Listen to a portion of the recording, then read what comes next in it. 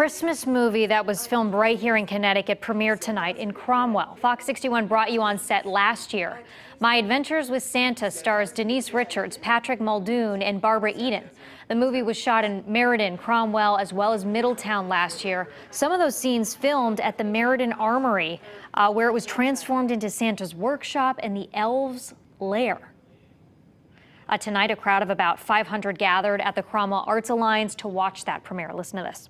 The reason why this happened was because we had such support from the community, and we knew we were going to have, there's about 400 people here, so we knew we had to find a space to screen the film and get everybody in, so Cromwell High School it was. The movie producer, David Gear, who you just heard from, is a Cromwell native, and tonight he also held a raffle with the prize of a role in his next film.